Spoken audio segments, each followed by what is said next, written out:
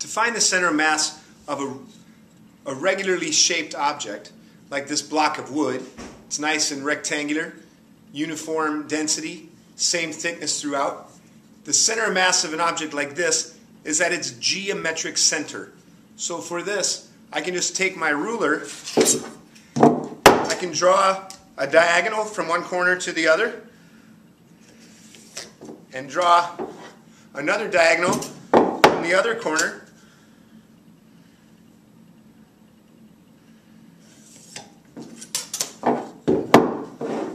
And where the two lines intersect, that's going to be my center of gravity of this object. What I'll do is, I'll just take a nail and I'll insert it into the center of gravity. Now I'm going to take this string that has a weight on it. This is called a plumb bob. Anything I hang it from, this will hang straight down, of course, because of gravity, and that'll show me the direction of down. And now I can see the point about which the center of gravity is directly over, right above that yellow piece of string. If I take the block and tip it, as long as the center of mass stays on this side of the support point, right here is where the block is touching the table, as long as the center of mass is on this side of the support point, the block is going to continue to fall to that side. I'll keep tipping it until you'll notice that as soon as the string passes onto the other side of the support point, that's when the block will tip over. The next object that we'll find the center of mass of is an irregularly shaped block. You'll see I've cut a corner out of this one, so it's no longer a nicely shaped rectangle. Now what I've done is I've hammered a nail into it so that I can support the block by the nail. I know that the center of mass will always hang below the point of support. If I make it so that the center of mass is not below the point of support, when I release it, it swings back so that the center of mass is always below the point of support. So what I'll do is, I'll take my plumb bob, I'll hang it from the nail, and now I know that my center of mass is somewhere along that line. So I'll draw a point where the string is.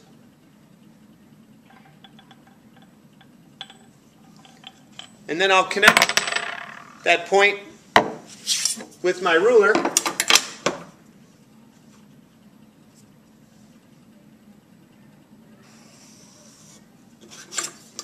So now I know the center of mass is somewhere on that line. Now I've moved the nail to another spot on the board.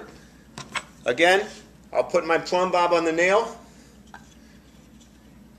I'll hang the board from the nail, and I know that my center of gravity is somewhere on that vertical line. So I'll draw another dot where the line is. I'll connect the space between the nail and the dot with my ruler. And now I know where the lines intersect. That's going to be my center of gravity. And to check that out, I should be able to balance the object at the center of gravity. And in fact, that is where it is. The object should spin well about the center of gravity. So what I've done is, I've driven a nail right into the center of gravity, and even though this is a very irregularly shaped object, since I know this is the center of gravity, it should spin very nicely about that point.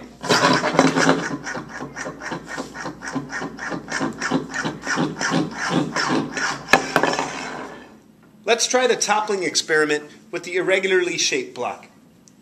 I'll hang my plumb bob, and I know that the center of gravity now is above a point of support, and the block is stable. If I put it this way, again, the center of gravity is above a point of support, and the block is stable. However, if I put the block this way, you notice that the yellow string is just a tiny bit to the left of the last point of support right here. So that creates a small lever arm distance which produces a torque, and the block tips over. Here's an interesting object. It's just a piece of wood with a hole in it, and it's beveled to be flat on both ends at an angle. And I can take my bottle, put it through there, and it balances. What does this tell me about the center of mass, or the center of gravity, of this system? Well, I know that the center of mass of the wood and the bottle together must be directly, vertically above this point of support. Otherwise, it would tip over. Here's another one. This little bird, I can balance it right on his beak. So I know the center of gravity of that bird is somewhere on the line, directly, vertically in line with the point of support. In this case, it's most likely below, like the block that I hung from the nail.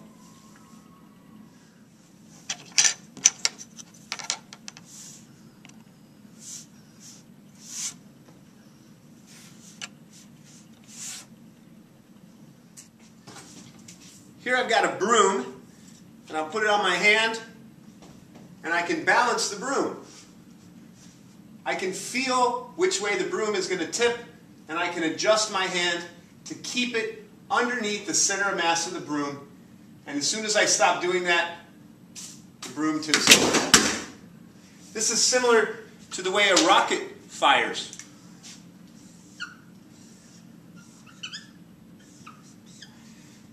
As the rocket launches, sensors in the rocket detect if it's tipping side to side, and small rockets fire on the side to keep the center of gravity of the rocket over the thrusting force and keeps the rocket straight as it rises through the air.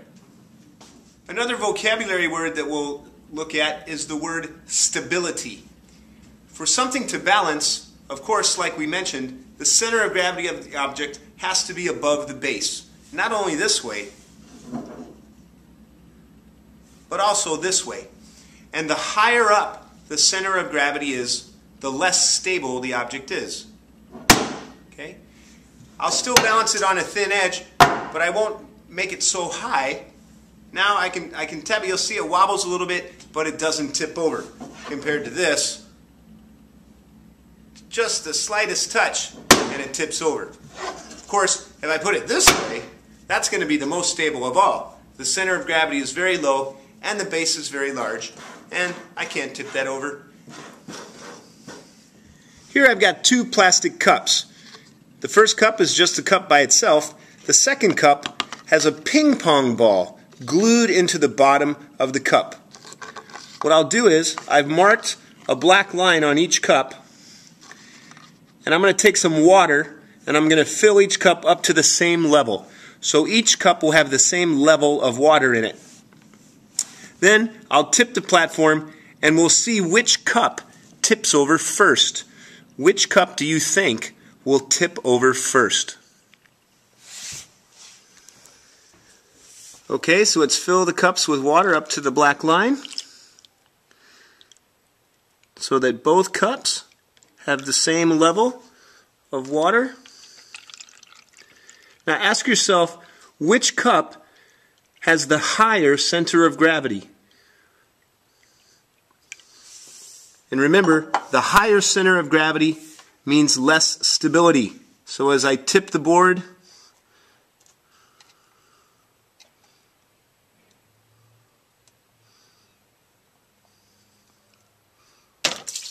and we see that the cup with the ping pong ball in the bottom had the higher center of gravity. Because down here where the ping pong ball is, that space is filled with air. So more of the mass is higher up than in this cup. Here's a double-decker bus. At least when I get on a double-decker bus, I would like to sit on the top floor of the double-decker bus because it's for sightseeing, and that's where I can see all the sights much better. So it would be very probable that the first 20 people that got on the bus all want to sit on the top deck. So that causes the center of mass of the bus to raise fairly high and lessen the stability of the double-decker bus. Certainly when I ride this bus, I don't want to worry about it tipping over. And luckily, the bus driver and the bus company have the same concern. Here we see the testing of double-decker buses to ensure their safety.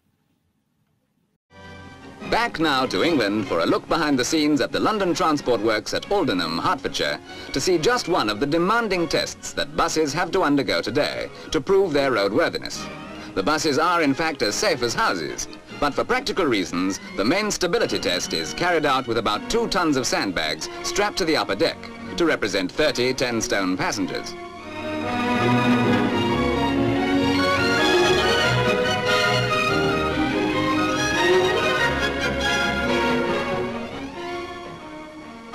London Transport's 10,000 buses are completely stripped down and overhauled every 3.5 years, although the stability test is only applied to 1 bus of each type, or a bus that has undergone any alterations. Notice that the bus is not secured in any way, and 2 rubber buffers on one side act as the only safety device in case the bus should tip over.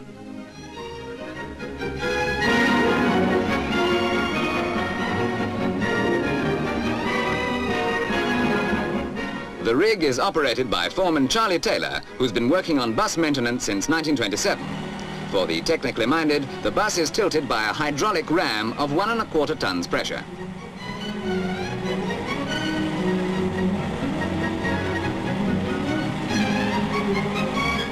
Ministry of Transport regulations stipulate that a double-decker bus must be able to tilt to 28 degrees without turning over, but the engineers test the bus to its limit.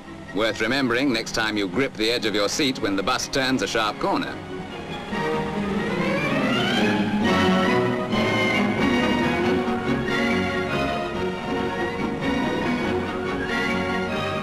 The side dial indicates the angle of tilt of the chassis, while the front dial shows a body tilt of 34 degrees, illustrating the amount of spring deflection in excess of the chassis. Mind you, a bus wouldn't tilt like that going around the Leaning Tower of Pisa, but it's nice to know that it wouldn't tip over if it had to make the trip.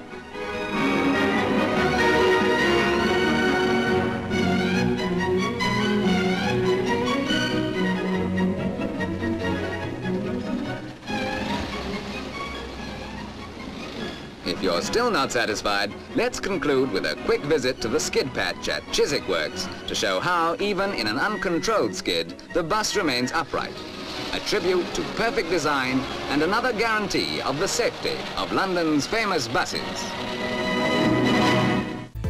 Wir haben dann noch die sogenannte kleine Steilkurve, die hat nur eine geringe Überhöhung. Auch die dient mal grundsätzlich dazu, dass wir die Geschwindigkeit aufrechterhalten können. Wir können aber auch hier sehr eindrucksvoll demonstrieren, wie groß der Kippwinkel bei unseren Fahrzeugen ist. Das heißt, bei Schrägen von über 30 Grad kippen die Fahrzeuge nicht, auch wenn man es erwarten würde, aufgrund des vermeintlich hohen Schwerpunktes. So we've shown that an object with a fairly wide base will not tip over until the center of mass passes the point of support. The center of mass, if it passes this point to the right, then the bus will tip over. Just like the cups with the water in it, they will tip over when the center of mass passes the point of support. It's important to keep in mind that these analyses of objects tipping over, these are applicable to objects that are still and not moving. The situation is a bit different when the bus is going around a turn and driving, but that is a more complicated analysis which we won't cover in this video. So here's a little bicycle that I've constructed. I'll call it the Einstein Cycle. And the Einstein Cycle in this picture is balanced on a taut string. And I've added to the Einstein Cycle this hanging mass. And the purpose of this mass is to lower the center of gravity of this entire object. Without this mass, the center of mass of the Einstein Cycle would be somewhere up here above the string. But by adding this mass, I have lowered the center of gravity to be somewhere down here below the point of support or below the string. How does that affect stability? Let's take a look. When the Einstein cycle is not having the hanging weight, that puts its center of mass somewhere up here above the point of support. So we'll let this white dot represent the center of mass of the Einstein cycle, and the blue dot represent the point of support for the cycle from the string. And the center of mass is always pulled down by gravity. So up here, it can tip either to the left or to the right. And once it begins to tip, that's it. Gravity is going to keep pulling it along the dashed line and is going to tip over. It will sway continually until it completely falls off the string. In order for it to stay on the string, it would be precariously balanced, keeping this white dot center of mass above the blue dot point of support, which could be very difficult, and even the slightest sway to the left or to the right would cause it to be unbalanced and tip over.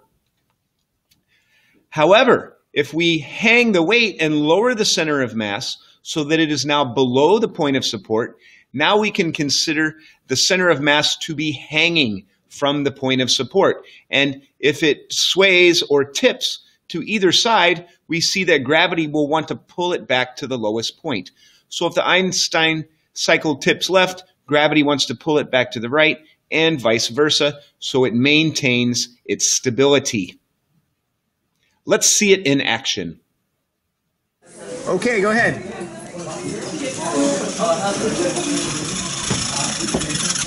Woohoo! All right.